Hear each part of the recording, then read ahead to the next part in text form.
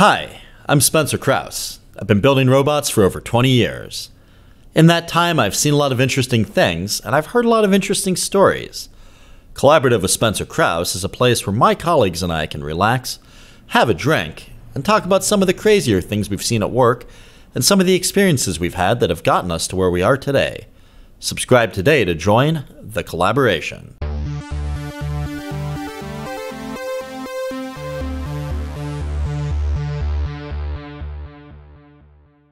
Welcome to the Collaborative Podcast. I'm your host, Spencer Krause. Our guest today is Marcus D'Ambrosio.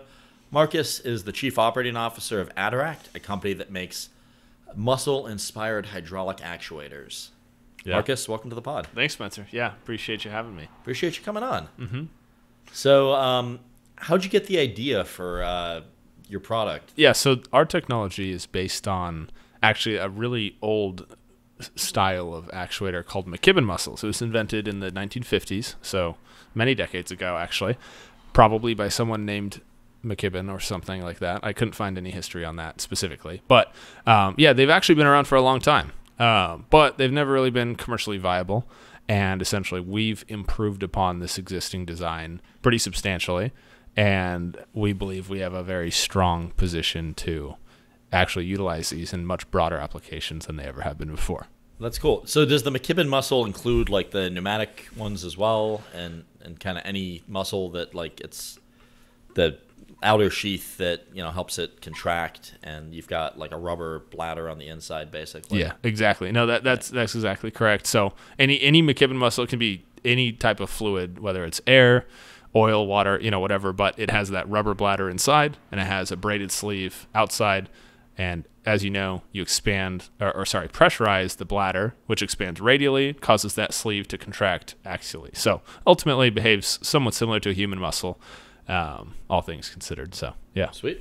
Mm-hmm. Where did you get the idea to do that? So now you've explained it. Like, was it like a school thing that you decided to commercialize? Yeah. No, I get what you're saying. Yeah. So the background and that part I will put on or give credit to my partner, Joe, who was kind of the inventor, more or less, of our technology for sure. And he was working on this as a passion project originally in college. It spawned as a very mission-driven thing because he had a family member with ALS who unfortunately had a lot of mobility deterioration. And that inspired him to build better exoskeletons, right, to help with that. But he very, very quickly learned that the actuators in exoskeletons, or that were even available, period, were limiting, the limiting factor. They were too heavy or too large, whatever it might have been. So, yeah, exactly. Obviously, right? Everything can be smaller and lighter. And that's when he decided to look at some alternatives, like very, very alternative actuators, not your classic EMA or cylinder of whatever kind, Did a lot of research. EMA, I'm guessing electromechanical actuator? Yeah, exactly. That's the classic like a motor. Kind of. Exactly. Yeah. No, like your classic rotary EMA is what almost every exoskeleton today uses, but they're still they're kind of heavy. They're not small. Some of those things draw 2 kilowatts. Exactly. They're not very efficient, right? Yeah. And essentially Joe decided, and I guess I can speak more wholly for the company. We just decided there has to be something better, and that's where we deviated to this world of alternative actuators. Specifically, the whole artificial muscle thing, fits well into the idea of exoskeletons, right? At the time, that was the main focus. But they weren't good enough yet. As I explained, we set out to really improve them and break ground on that existing design. And that's how we got to where we are today, now focused on exoskeletons still, but also prosthetics, a variety of robotic applications, and in the future, aerospace, heavy equipment. Harder to enter industries for sure, but that's on the roadmap. So cool. Yeah, that's awesome. So I guess you recently relocated the company from Reno, Nevada to Salt Lake City, Utah. What precipitated that move, and I guess what's it been like kind of relocating a business? No, that's a good question. So it was something we thought about. We had been thinking about for a while. Reno is a good place. I like Reno. I didn't mind living there, and I didn't mind having the company there. And we still do have an office there. I still go there frequently, just for disclosure. Sure. the state invested in our company, so like we have to have an office there still, Gotcha. right? Which is fine because we do like it there. We still have employees there, but ultimately we didn't see it as a super viable place for us in the long term. The entrepreneurial ecosystem is still very new. There is not much of any emphasis on robotics or anything like super relevant. Not like Salt Lake is a huge robotics hub either, but we kind of looked at it as where are the nearest cities to grow our startup, and it was like the Valley, obviously, or like LA, SoCal maybe. And then you look at how much it costs to live and operate a business there, and it's just like, all right, that's not going to happen, we would have had to change everything to make that happen. So Salt Lake is where a lot of our investors already were. Salt Lake's where I'm from. So we moved it back there. The whole team wanted to move there from a personal perspective anyway. We can recruit great talent there. Cool. So ultimately it was like an accessible place. It just made sense, all things considered. Yeah. But it was a challenging move. We had CNC equipment to move. We had our whole team to move. We had a bunch of other equipment to move. It was a little easier, but it was pretty expensive. Had to coordinate like our facility, our rent, our electricians setting everything up, the CNC. We had another CNC machine being delivered there. So a bunch of coordination, getting everything up and running as quickly as possible so we didn't have too much downtime. Makes sense. What are you guys running for CNC machines? So we originally, first we got a Haas VF2 SS, CNC mill. And then when we moved to Utah, we had already ordered a Haas STY or ST15Y lathe. Cool. If I'm remembering that correctly, I have to fact check myself there. I'm pretty sure it's an ST15. But anyway, yeah, so it's like two Haas machines, great, mid-tier, far above a Tormach, but we don't need anything that's much more than that. So yeah, it's perfect. Gives us a lot of internal capabilities. So sweet. Yeah. That's awesome. Had you looked at all at the 30 taper machines, like the Brother Speedio or the Fanuc Robo Drill? That I couldn't answer for you. Oh, that's no a question. That's a question for my partner Joe, because he's the one he owns our manufacturing more or less. So I'd have to defer to him on that one. But don't have all good. Sorry, I didn't mean to ask too deep. No, you're fine. That stuff. Some just for your knowledge too, are really specific manufacturing questions. I may not be able to answer, but I'll do my best. So all good. All good. Yeah. Yeah. So, being in Salt Lake, do you guys have a pretty decent robotics ecosystem? I know you said it wasn't kind of mixed, but what other robotics companies are out there? What are where do you recruit from? The universities, I'm assuming. Yeah. No, that good question. There is not a booming robotics ecosystem, I would not say, but there is a really strong startup ecosystem there, which is still valuable nonetheless. I think Utah has the highest per capita unicorn companies actually as of last year or something or one of the highest unicorn companies coming out of the local universities. Anyway, really strong startup statistics there.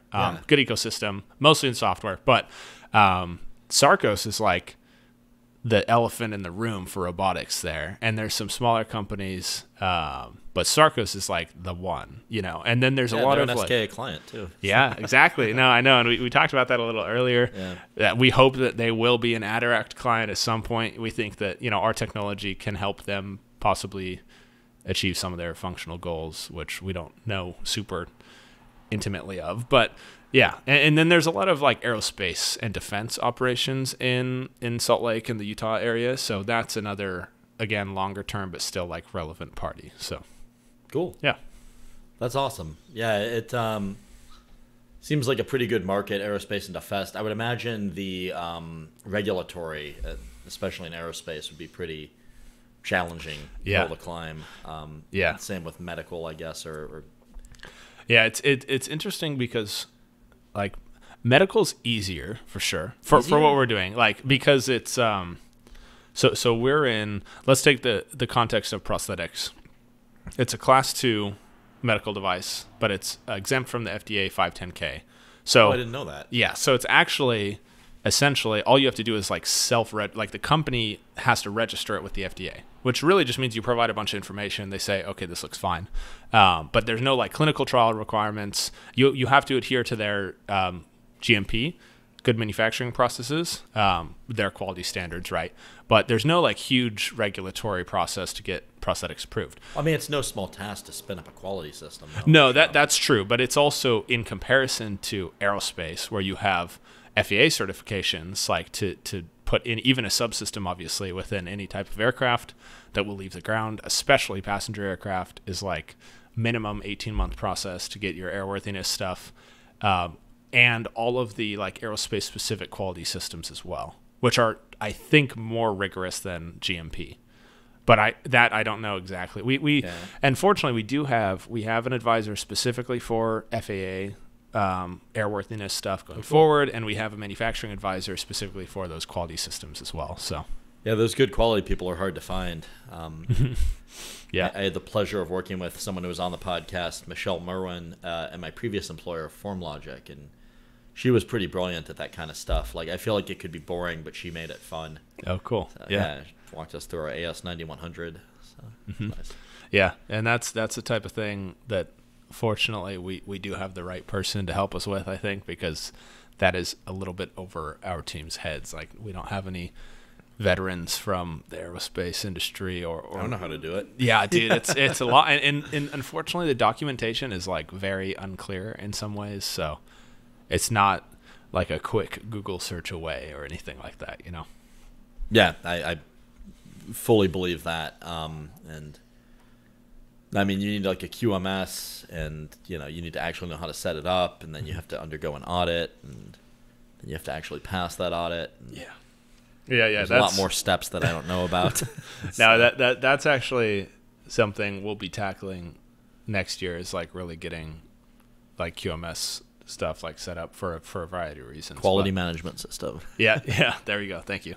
I try to define acronyms. No, that's a good idea. That's but I said QMS before you did, so I think it's always good to inform the audience for sure. Yeah. So cool. So what are some of the other, I guess, applications you've found for your actuators so far? Yeah, I think so. First, like I said, we started in exoskeletons. Sure. We quickly transitioned kind of into prosthetic development specifically, and that was because even though I said like prosthetics, the regulatory is not that hard, for exoskeletons it's actually more challenging, surprisingly. And I won't go into that in too much detail. But switch to prosthetics. So a lot of like the human-like movement is a great fit for our technology, because you have a lot of compliance. You have like just the natural muscle type motion, obviously. So it fares very well in like bionics, human-centered robotics, right? And it's also super lightweight, really compact, which you need for those type of systems. But beyond that,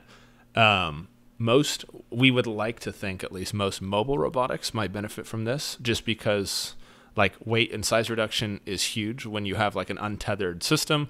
Lighter weight either is going to give you more payload or longer range, more battery capacity, like whatever it is, which is obviously always a big deal. And then another like really direct implementation is actually utilizing these in like an end effector, like as a gripper. Oh, cool. We can actually, there's a clever way to utilize or to use them as almost like a bending finger. So you can build like a claw out of these muscles. Oh, neat. And it contracts inward, and gives you almost the capabilities of like a human hand. So you have like this universal gripper that has the ability to grasp with extreme forces, but also can do so very gently with force control.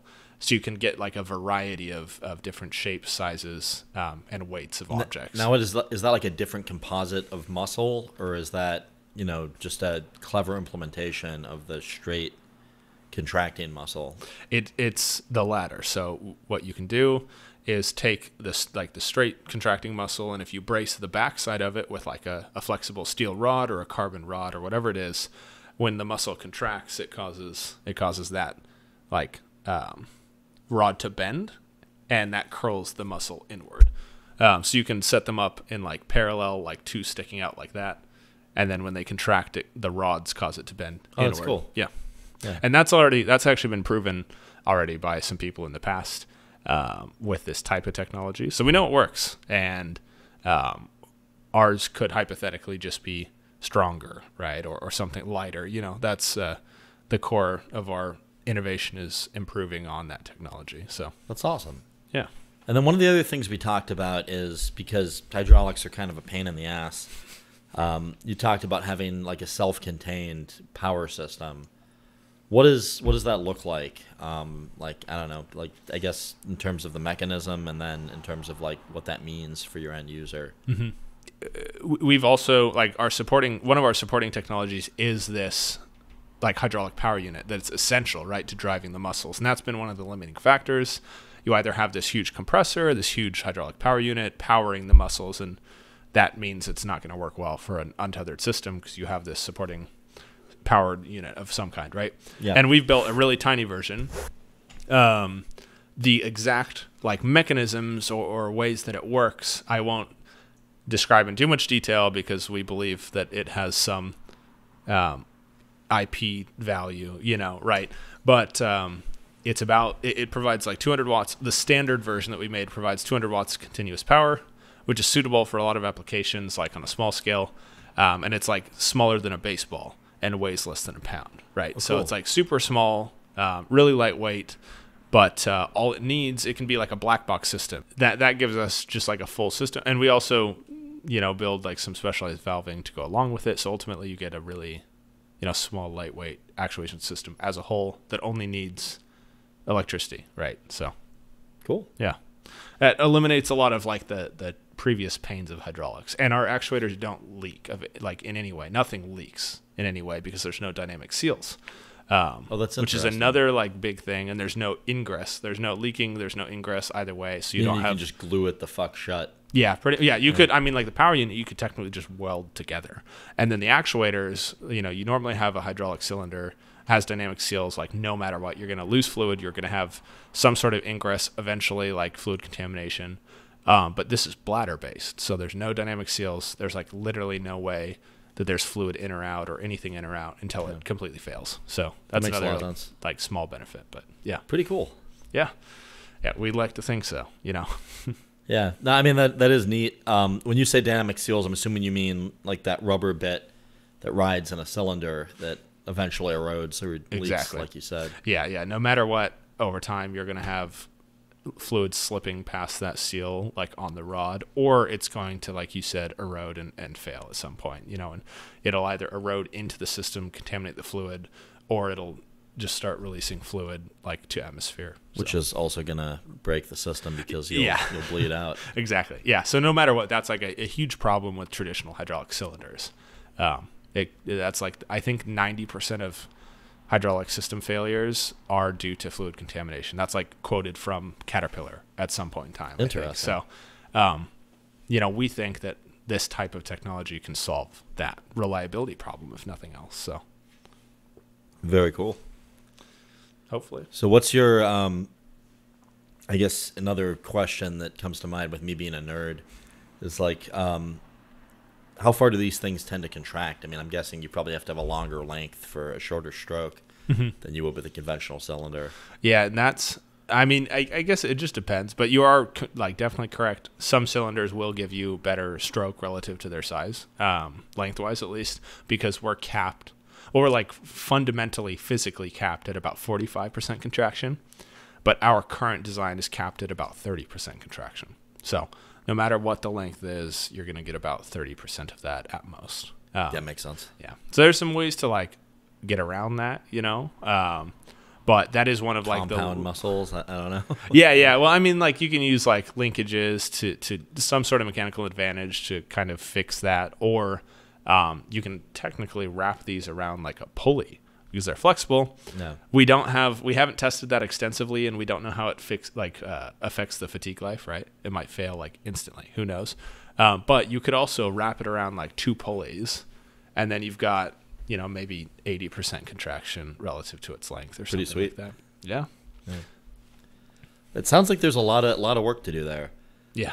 Yeah. There's a million, like I was talking about earlier, there's a million things that I would love for us to do if we had the resources to do so. But, got to pick and choose our for sure. battles right now. So, especially like being a startup, even like large companies, I feel like get overextended and will, spend tons of money very, very quickly if they don't choose their battles, as you put it. So. Yeah, no, absolutely. Yeah. That's what business is, honestly, Yeah. Limited resources and you got to make a profit. Yeah. Yeah. That makes sense to me. Cool. So, I guess, what do you think is kind of on the immediate horizon? Like, I know you said prosthetics, exoskeletons. Those are the big ones that stuck out. I guess there's also aerospace and the heavy equipment angle. But, I mean, which market is next, do you think? Or is that not something you want to get into? No, that's fine. It's something that I'll openly talk about for the most part. But, like, robotics, like the non-human robotics is kind of the next easiest transition, right? Because prosthetics or exoskeletons are really just robotics, more like a robot of some kind, right? Yeah, it's just attached to a human, no matter what. It's almost the same thing. And most robotic systems don't have the regulatory or super intense like quality control barriers that come with aerospace and defense. So yeah, that's the next one. Robots, Cool.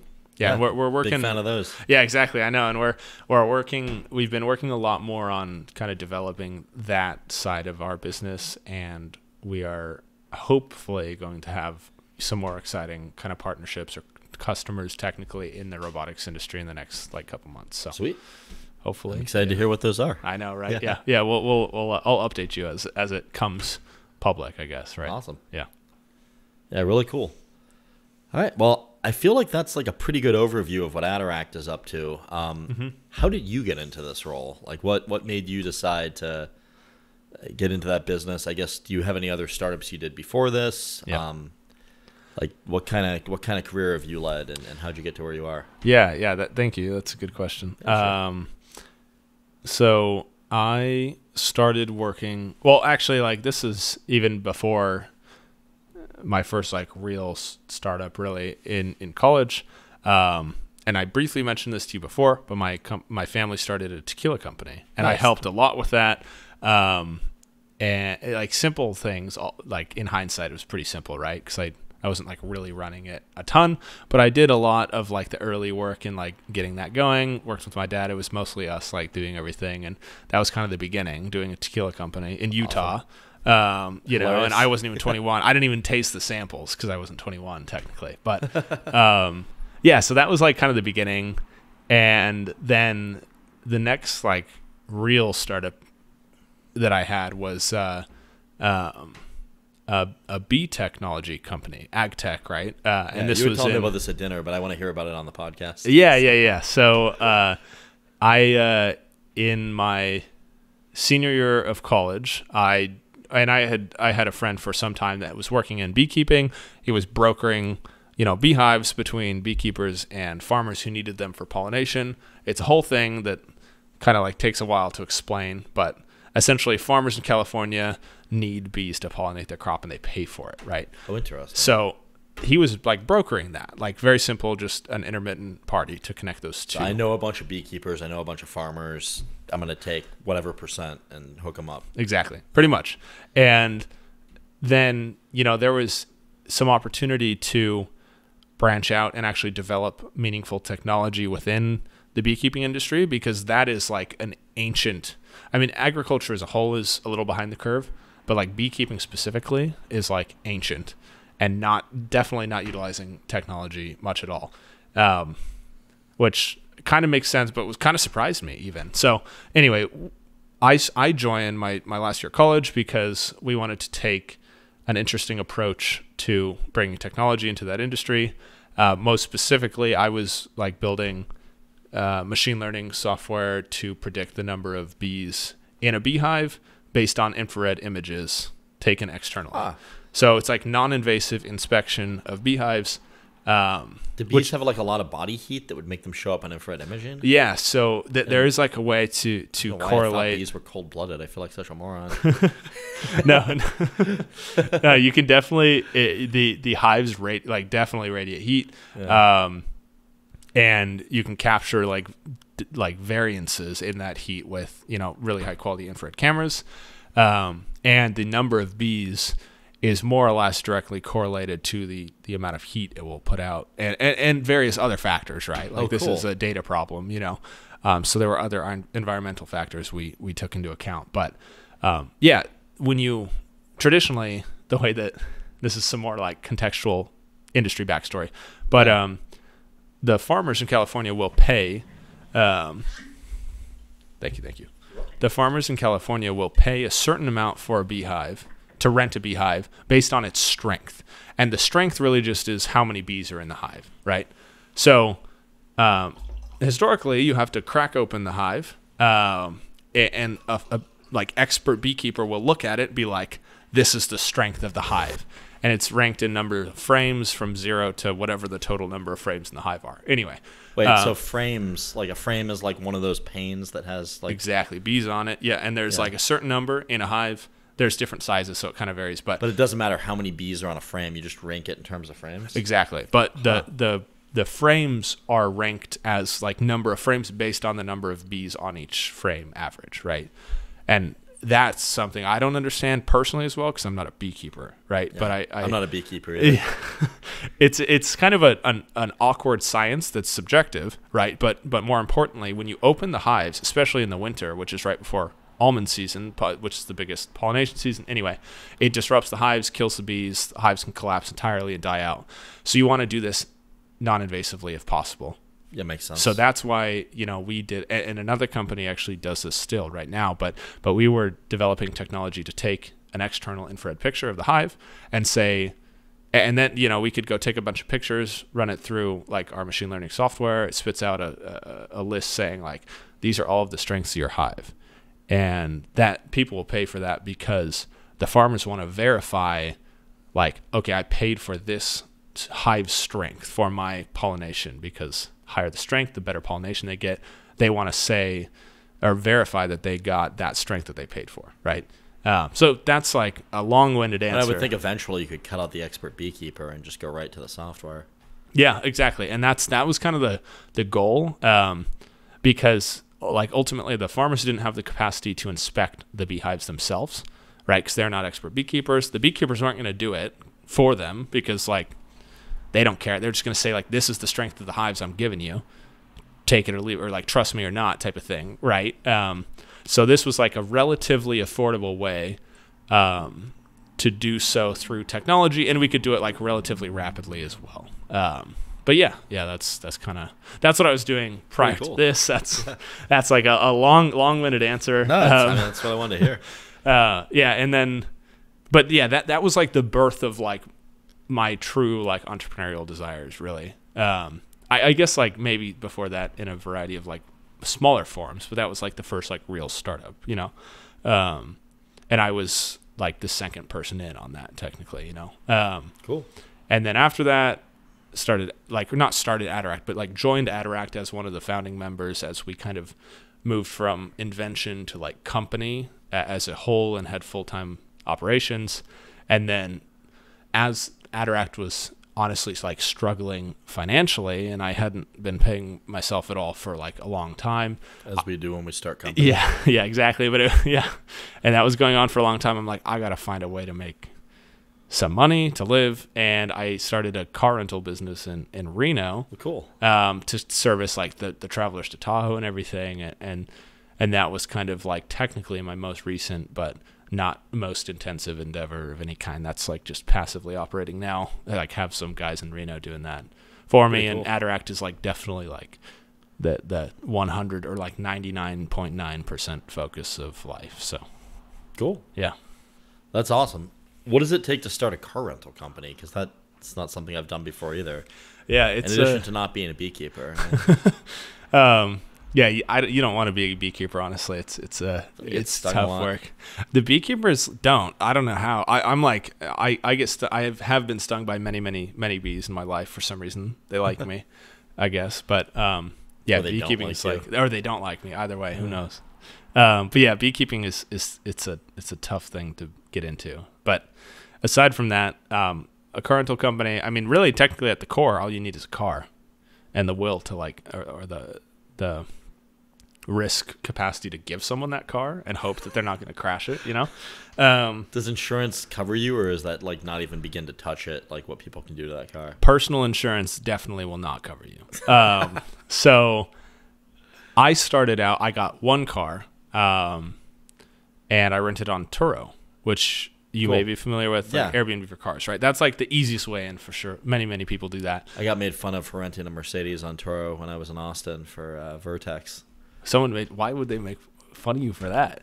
It's like, because it was a Mercedes or because it was on Turo? Because it was a Mercedes. Oh. Well, you rented a Mercedes? What's wrong? I'm like, it was like $60. It's so cheap. Yeah, that's like, I mean, it's really tough to like rent a business on Turo because it's too competitive, right? But it's also great on the consumer side because it's cheap. You can get like a 5 times better car than you can at Enterprise or Hertz on Turo. Yeah, that's what I was trying to do. Yeah, so and that's like how I got started. And Reno ended up, and this was not like my forethought going in, but ended up being a really, really good market to do that because the local population is really small, so the competition is very low. But there's a huge number of travelers coming into Tahoe, or for like, you know, various like conferences in Reno, like lots of stuff going on, but mostly Tahoe.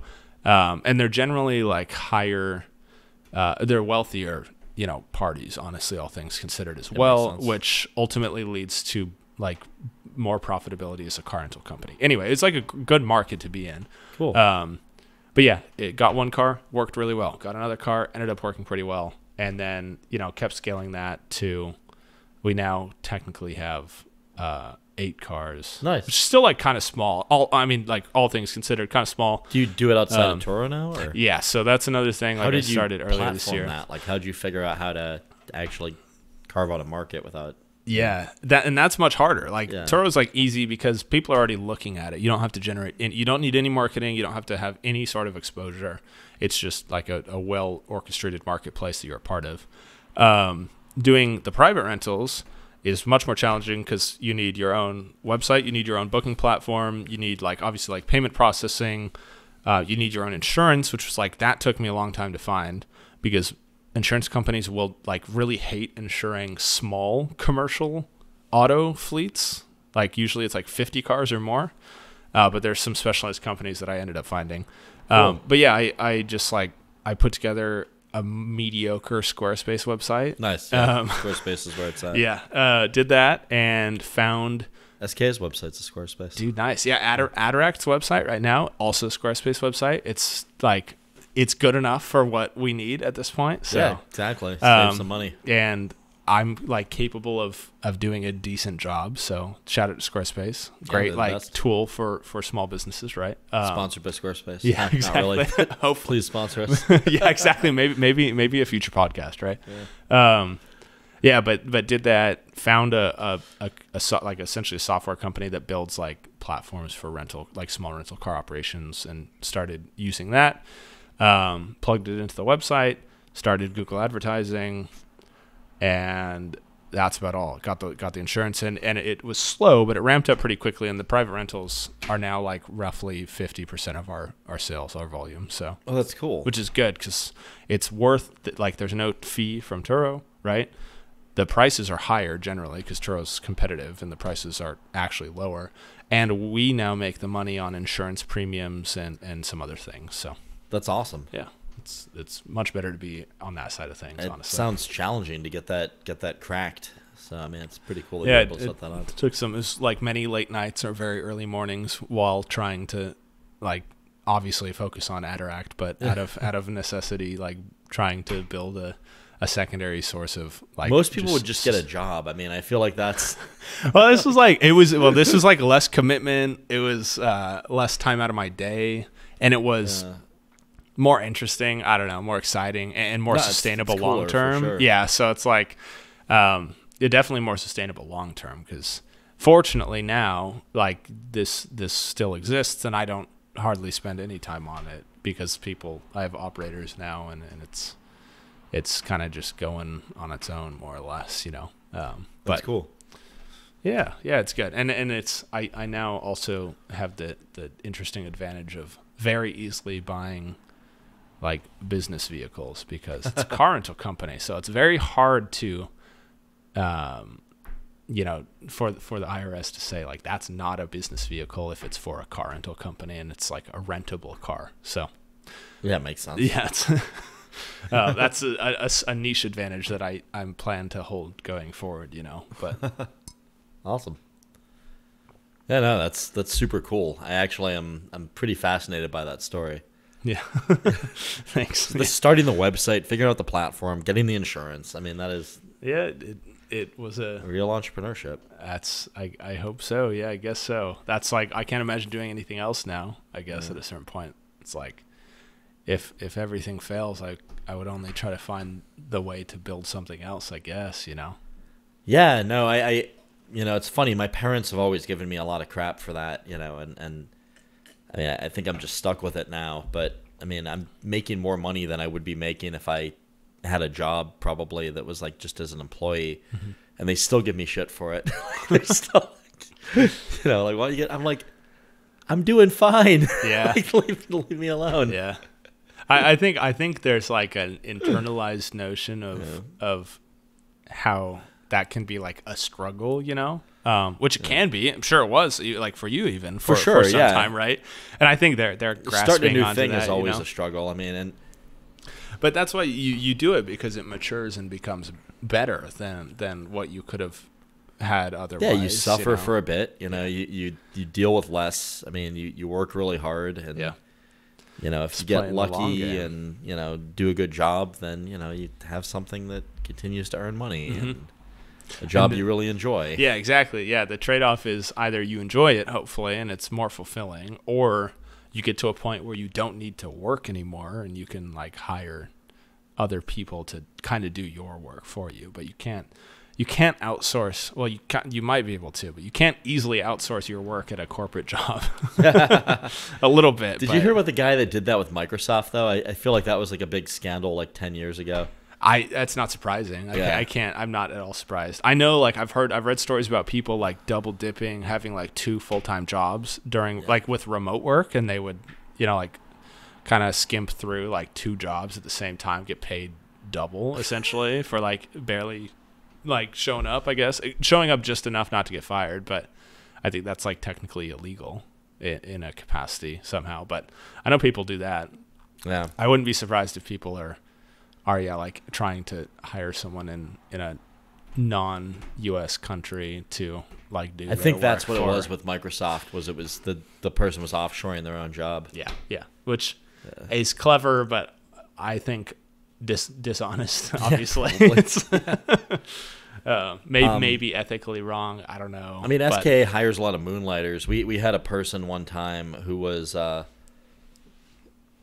full time at a major outfit. I won't say where, but they were logging a 65-hour week with us while they were full time at this outfit, and I believe that they were doing 65 hours of work with us because I saw their work output. Yeah, and I remember. You know, I'm like, how are you doing that? They're like, obviously, I'm slagging off my other job. They just told you. Yeah. You're like, all right.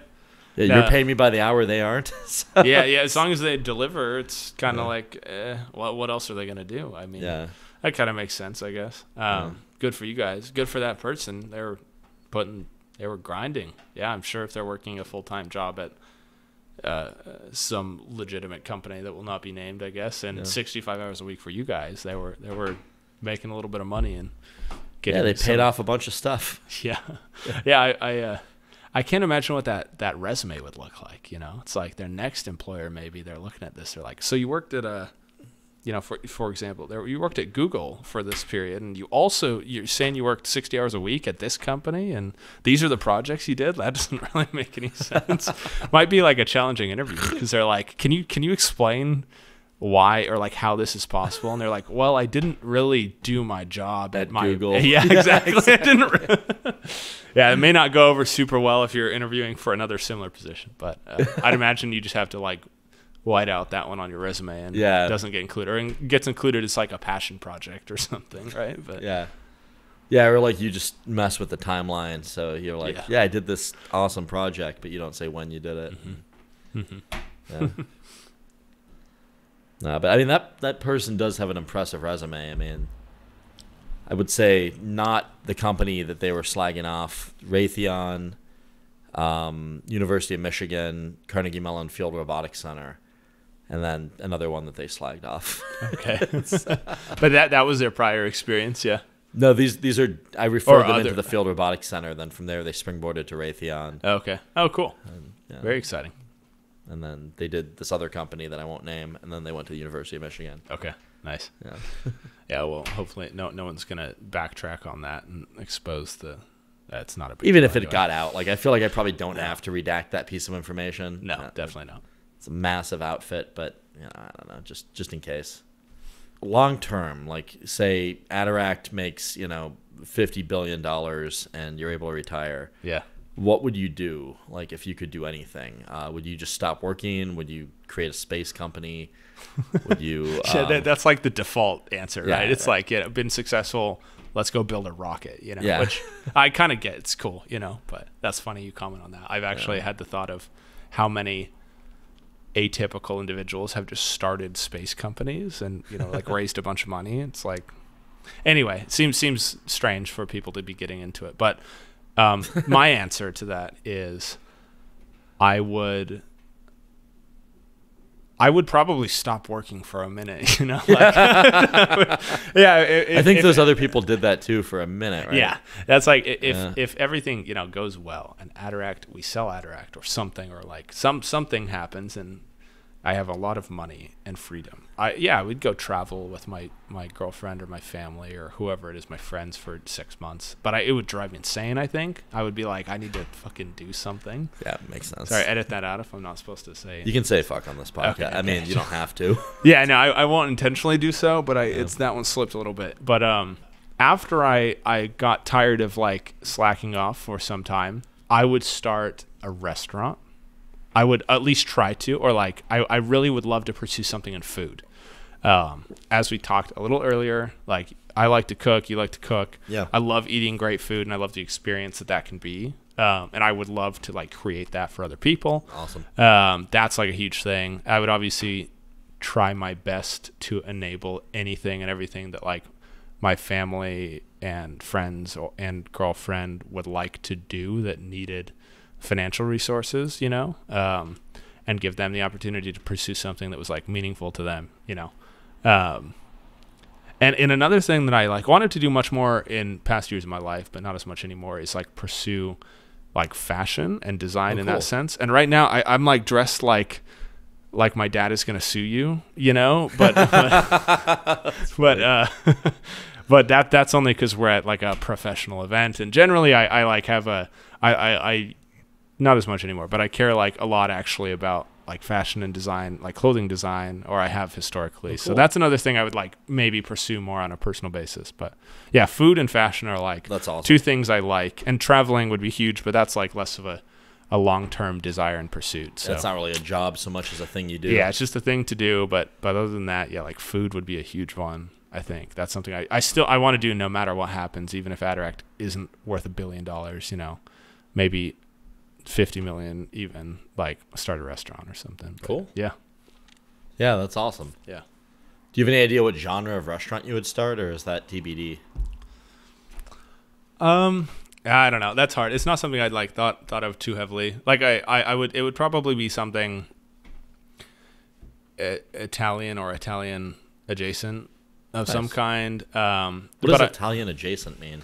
I just feel like there's many restaurants now that don't have like a distinct theme, but they have a lot of Italian inspired dishes, At least that's like my opinion. They have like a kind of it's not like a traditional Italian restaurant, but like, they like we went to tonight. Yeah, exactly. It's not like that, but it's like they'll have like a lot of pastas. A lot of the appetizers will be like Italian in nature of some kind. You know, like a burrata with prosciutto and melon is becoming a much more common appetizer. Very delicious. Yeah, it's great, but that's like an Italian dish that is now appearing on many menus, right? So something like that. But I would also, if it was possible, I would love to build a restaurant in Salt Lake, for example, that was like a prefix menu. Oh, cool. Because there's only like one restaurant that I know of in Salt Lake that does like a prefix menu that has multiple courses and all of that, and like a really heavy emphasis on creating a few things perfectly instead of the Cheesecake Factory approach, you know? Which they make everything half-assed. Yeah, exactly. And that pisses me off personally. That's like one of my pet peeves of a restaurant is, you know, trying to do too much but not doing anything well. Yeah. And I would love to create like a very directed like prefix menu that was Italian inspired or full Italian that like really perfected everything, hopefully. And then, you know, maybe become the first Michelin star in Utah, right? Nice. That'd be awesome. That's like the There's ultimate never been a Michelin star in Utah? Not that I know of. I don't think there's any in Pittsburgh that I know of either. Yeah, it's like when you really look at the U.S., it's like you have like Las Vegas, a few places in California, New York, maybe Chicago, Miami.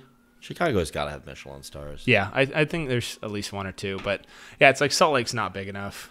Yeah. Nor do they have enough of a focus on food. Do you think that's like the Michelin people being pretentious and like only going to certain cities, or do you think that's genuinely not as good of food being in those cities? I think that you have a lot of sourcing problems in smaller cities. Like you just don't have access to the best ingredients, nor do you have access to the best culinary talent. Yeah. So sense. I think those two things together probably end up, and you also need the commercial viability. Like you can't.